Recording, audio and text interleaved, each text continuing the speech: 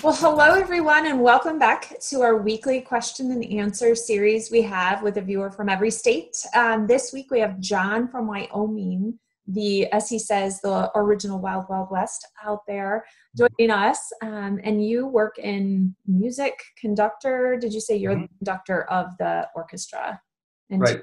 I conduct and teach violin and viola, things like I that. always wanted to play the violin when I was younger, but it wasn't like a thing really where we lived, and was kind of hard to get lessons and such in. But I always thought that would be so fun.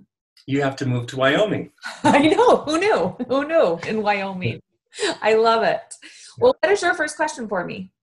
Well, I'll give you a little bit of context. I'm an Orthodox Christian, and so we're not to be confused with the Roman Catholic Church.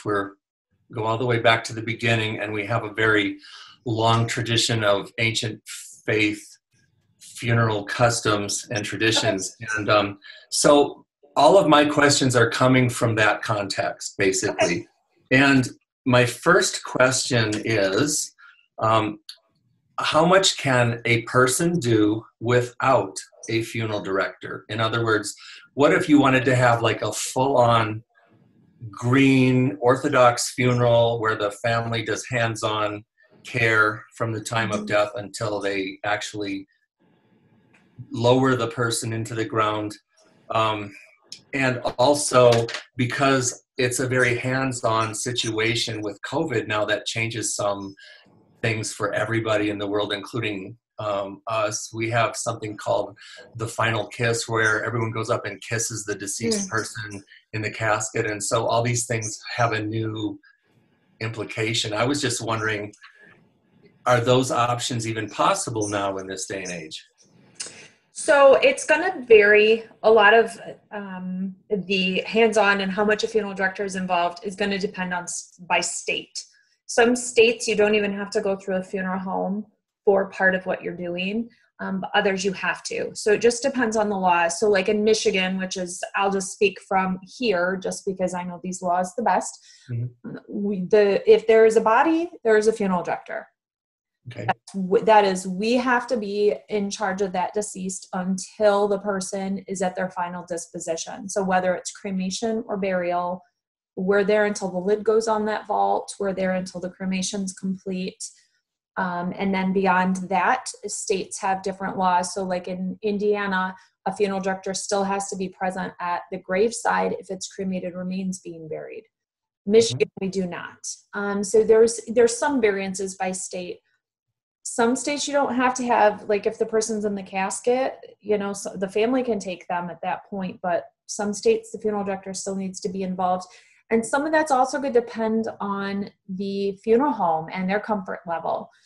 Where if I took a person in a casket and dropped them off at the church, I'm going to want someone from my staff to be there during calling hours. And a lot of places will even have the church sign something if they leave the individual there for the night, to make that the church promises they're going to be in a locked room, secured. But some funeral homes won't even leave the casket at a church overnight, because they want to make sure that if they're in the care of the funeral home, they're completely in the care of the funeral home, and that they're not opening themselves up for any risk. So some of that is going to depend on the funeral home. And, it's a lot of it just goes back on liability. Now if let's say you came and said, hey, I want to do as natural as possible. I want you to bring my mom to the house. We're going to keep her at the house for a little while. Then we're going to do the burial.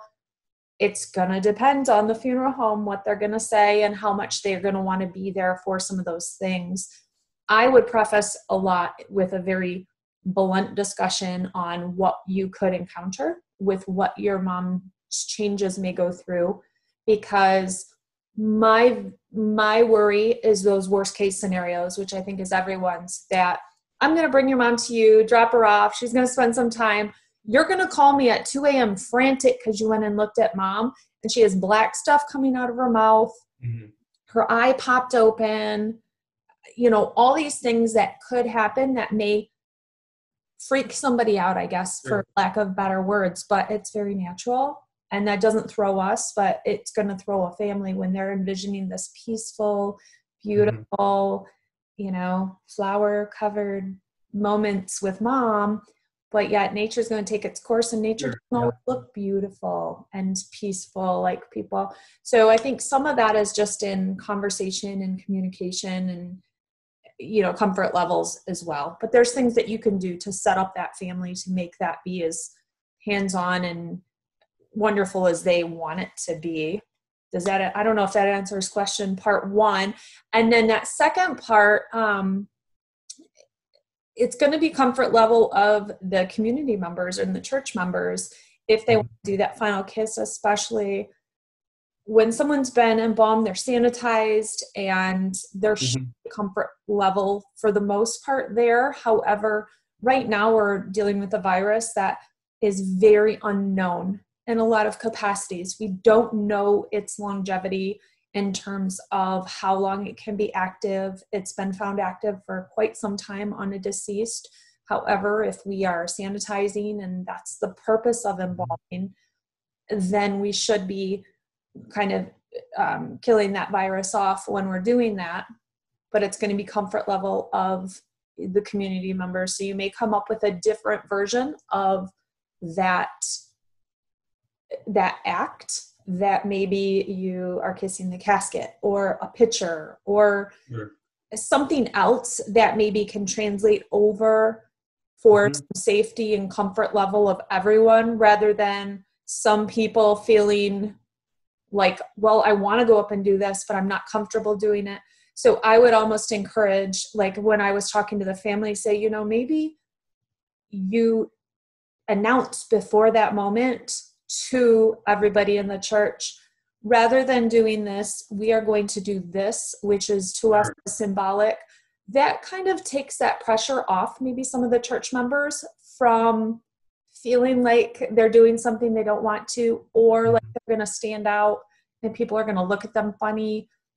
Yeah, I don't think there's ever been that sort of like you have to do this, but like sometimes it's quite acceptable to like if an icon is buried with the person, you can kiss the icon, or if there's a blessing cross, you can kiss the cross. So I don't think there's any rigid rule. I'm just saying, like, you're that's good. Typically you get that close, and many people do that, and you know, it freaks a lot of people out that don't understand this custom. They're just like, no way. And I'm like, well, this is the person that you've kissed your whole life. Why are you scared now? I mean, it makes no sense in that.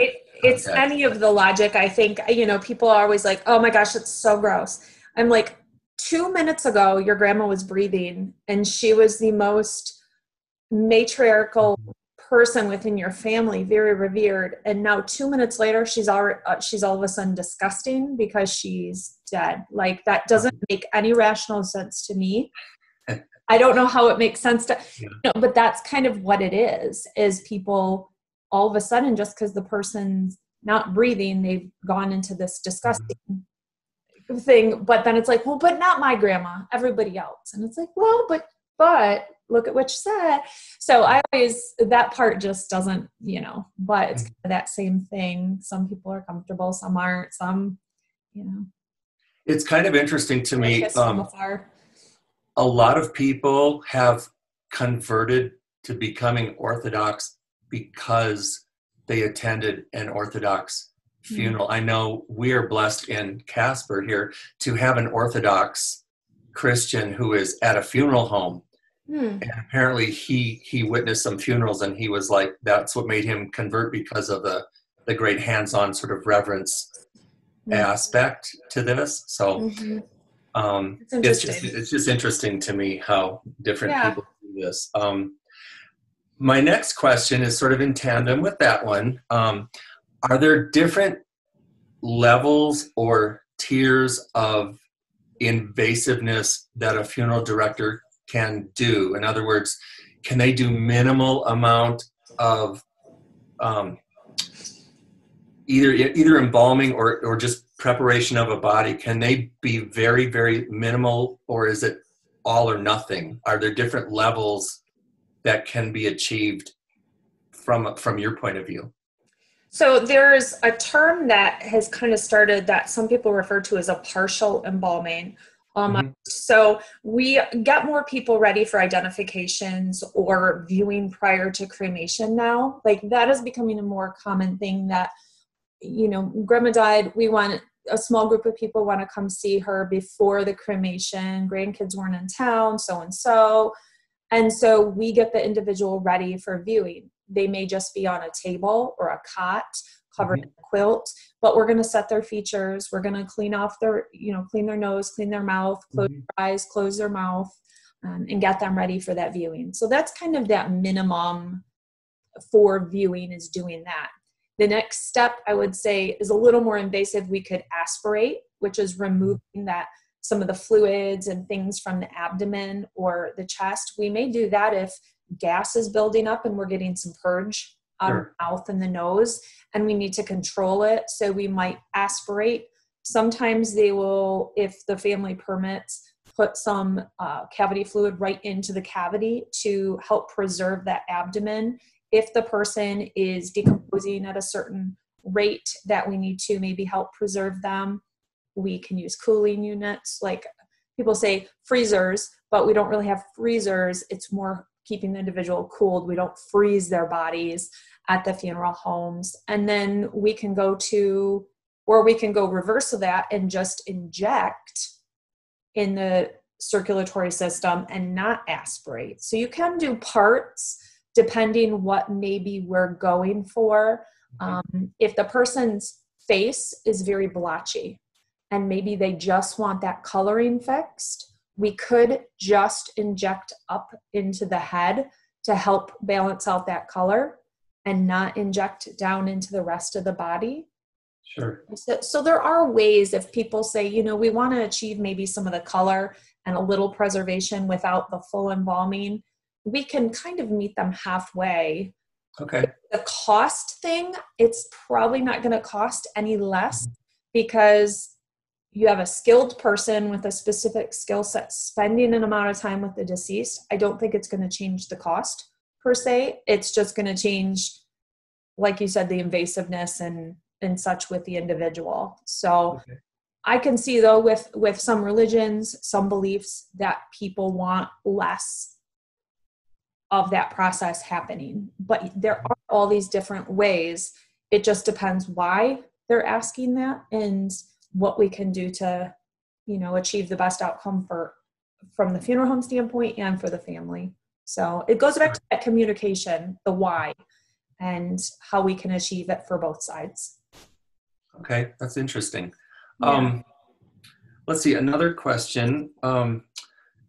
Do most funeral directors have access to what I could maybe coin as like a denominational how-to book? Like, do they have a different book to go to if they get someone coming in from a religion and there maybe isn't a lot of that particular denomination in that community? Do they have some sort of handbook where they at least know where to start? Google. There are books. When we went through school, I was going to see if I have mine. I don't see it right over there. I'm trying to think where it's at in my office, where it's just a basic, there might be a chapter, like 2 or 3 pages on different religions. When we're in school, we're learning it more for the terms of the religious, people within and what their roles are and what their titles are, or maybe like in the Jewish faith, what, Shiva is and what, all these different things are. But we don't remember all those when they're not common things that we use every day. Sure. So it does become hard for us to be masters of something we may never encounter or only once in a great while. So it's kind of like re-educating. When I started working at one funeral home that does handle deceased of the Muslim faith, it was like, whoa, I need to re-educate myself on all of this because I have no idea. And it is when we get a call sometimes within a certain religion or faith or belief or anything, the easiest thing is to talk with the family or to tell the family, can you connect us to whoever we need to speak to at your church, synagogue, care center, or whatever that place is called, because they're going to give us the quickest education on what they want us to do, because I could look up, let's say, Methodist, but I could go into 10 different Methodist churches and every one of them is going to have a pastor that wants something different. Exactly. So the easiest thing is really talking to somebody from their community group that can help prep us and educate us and walk us through maybe some of the things. I think one of the things that could be the worst things we could do is thinking or pretending like we are masters of something that we're not. And to me, I have always found saying, I'm new to this, I'm just learning. Could you slow down what you're saying? Like if you're new on the phones and you're taking a death call or something, I always, as I'm training people, I always tell them the best thing you can say first and foremost is, I'm training. Please have just a little patience. This call may take an extra few minutes because I'm not, as routine at going through these questions. And it gets you a lot of grace from those people that they're like, okay, I understand that. We all had to start somewhere, and sure. People will understand that. And especially if you communicate that I would like to make sure we're respecting your loved one with the most care that we can. And I want to make sure that I'm not insulting or doing anything against your religion and your beliefs. So please feel free to tell me if, and that's going to be when they can say, you're a woman, it's not going to work, or you're this, it's not going to work. And that's in some faiths, they can't deal with women, or they can't exchange money with women, or they can't deal with men, or they can't. So knowing that up front, we want to make sure we can do as much as we can. Sometimes it's not going to work if they call an all-female funeral home, you're going to get a female only or a male only. And so sometimes it doesn't work, but communication goes back to that is you've got to tell your needs and we can say if we can meet them. And then, but like you said, Google sometimes can be our quickest because it's always with us, with our phones, with everything, that we can quick look some things up maybe because a book is sometimes going to drown you in terms and things that you don't need to know right off the bat. But sure. Yep. It's interesting. One person was talking, I read somewhere, about how we want to have our deceased person making contact with the earth. But some cemeteries require a vault. So someone said, why not turn the vault, invert the vault, put it the other way with no lid, and then you've covered both situations. Well, and that's what I found with, a lot of situations with Muslim and Jewish and everything is they meet the needs of the cemetery, but yet that individual can stay as close to the earth as possible. And there's no reason not to, but you do get into cemeteries that say, no, we have to do this because blah, blah, whatever the rationale, and they can't think outside the box that they've been in for so long. But there are ways to meet the needs of both sides. It's just figuring it out together and both sides having to maybe give a little give, a little take. So, yeah. That was a good pun, by the way. Which one? Outside the box. Oh, I didn't even think about that. Anyway, I just was curious from your point of view, what specific challenges if you've encountered any, or for people like that are way out in the middle of nowhere that maybe don't have a big population, maybe for the family, what some resources are. I have some resources too, but I was just curious if you had any challenges specific that were just really difficult for you to overcome. In terms of just anything? Any logistics. It's just I'm always curious because there's always that time crunch involved and things. Sometimes time is your biggest, just in saying that, sometimes time is your biggest factor where families want things in certain specific time frames, or especially with cremation, sometimes we run into that being our biggest challenge is time, where we're kind of at the mercy of doctors signing and medical examiners signing, and it's not about really when we want to do things. And so there is definitely a delay when it comes to needing to do the cremation in the middle rather than just the person being buried. And so retraining some families that are maybe choosing cremation for a first time, that they think, okay, mom died, we'll have the service in 2 days and bury them. doesn't work that fast when it comes to cremation. And especially right now, some doctors' offices are taking a lot longer to sign death certificates because maybe they're not in the office. We just ran into a doctor that was out because they had COVID, so they couldn't sign the death certificate. So we're running into a lot of other challenges that we just have to understand. Things sometimes don't work in the time frame we want them to work. Death is not convenient ever. Mm-hmm. And time is sometimes the biggest things people can't wrap their mind around.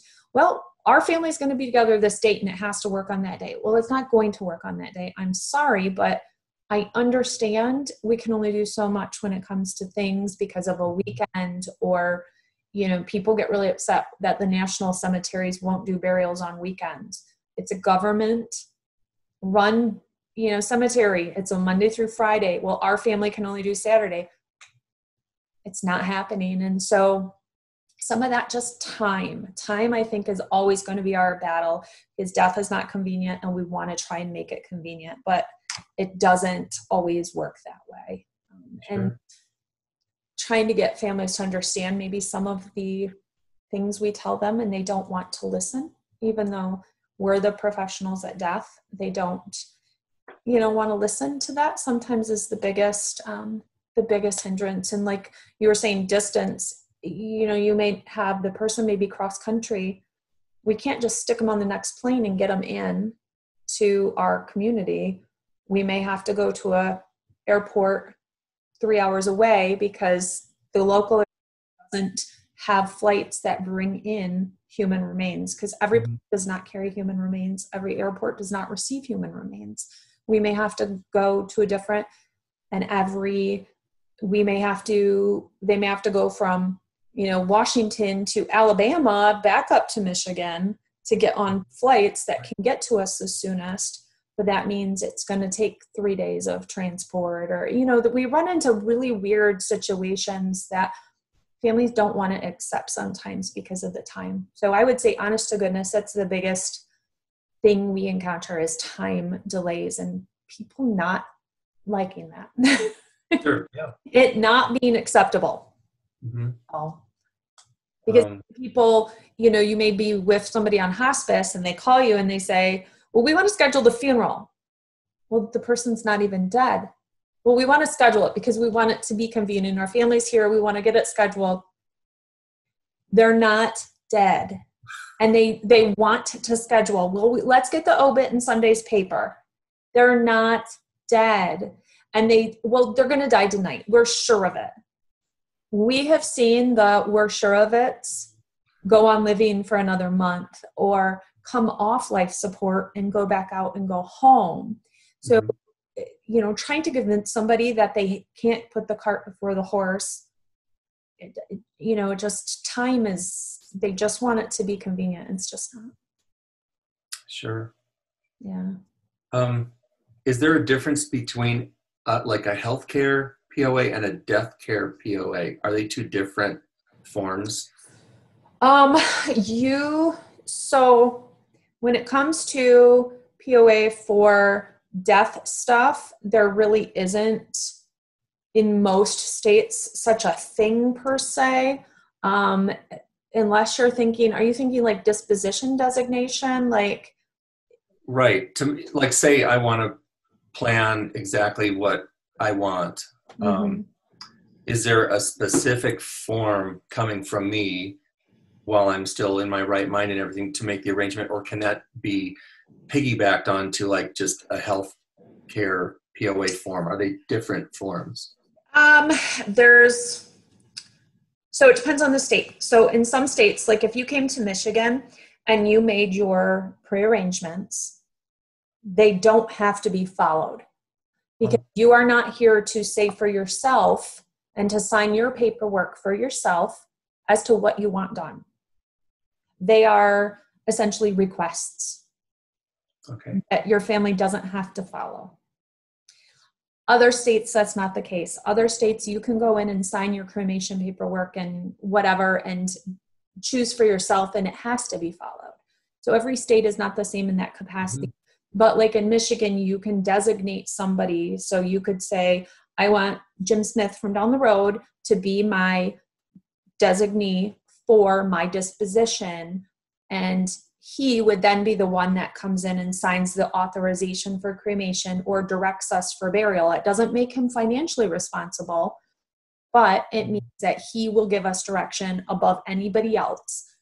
So it's not really, there's no power of attorney. Power of attorney is for a living person. But we do have some things where maybe a cemetery needs some paperwork signed by the family of the deceased, and they're from out of town. So they may give the funeral home a specific power of attorney just to go sign the cemetery paperwork. Okay. So those are the only power of attorney things that kind of exist in our world, because power of attorney is for somebody who's living, and all power of attorney ends at death. And that's one of the biggest misconceptions is we get people call and say, well, I'm power of attorney for so-and-so. Well, that ended when so-and-so died. It ends at death. It doesn't matter what kind of power of attorney that was, it ends at death. However, you can get into these designee sort of situations for disposition that those are active after death. So some of that gets into a confusing territory for some families. Essentially, the person would be an executor of the estate, is who that power of attorney usually rolls into the executorship when it comes to the money side of it and such. And then for healthcare, you have that POA maybe that can sign off to take you off life support or something, but then that goes away at death as well. Okay.